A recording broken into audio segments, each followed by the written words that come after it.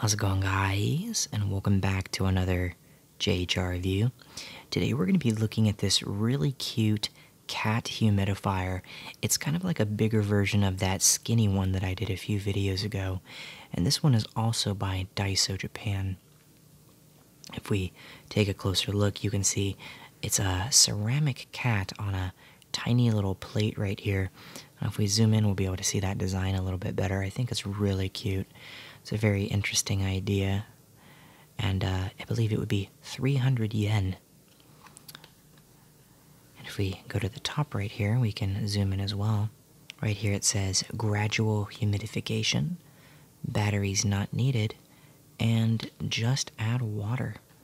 And this was $4, so it wasn't too expensive. The side right here just gives the same messages. The bottom is blank. And then the back right here is just some stuff on how to clean, how to use and store. But we're not going to really be looking at that. Focusing right here on the back, we see it has a little sticker. Let's go ahead and remove that so we can open the box. Comes off pretty easy. And then we can just pop this off like this. There we go. Opening up the top, we notice it's wrapped in a nice little thing of plastic to keep it safe, along with a little shock absorber, it looks like.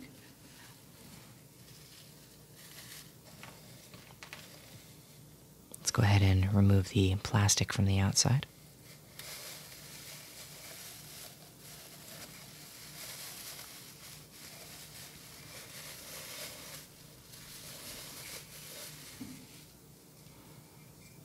Go ahead and zoom in on it. Looking at it, it seems as though it is almost hand-painted in a way. Probably is. Very neat. It's like a kind of ceramic.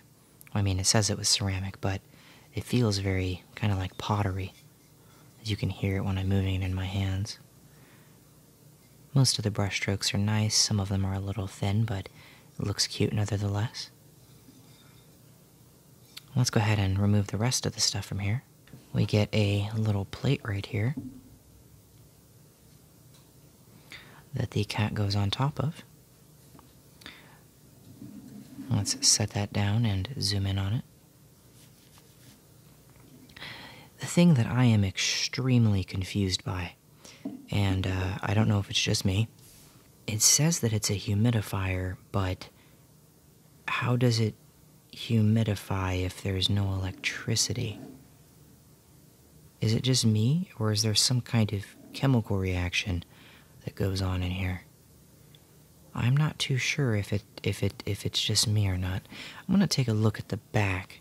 It says add clean tap water about halfway, and that's it. I have no idea how this is supposed to work scientifically, but I'm going to go get some water and fill it up and see what's going on. Alright, I went ahead and added some water in here. I'm going to move this out of my setup area because my new setup right here is just paper, so I don't want to ruin it.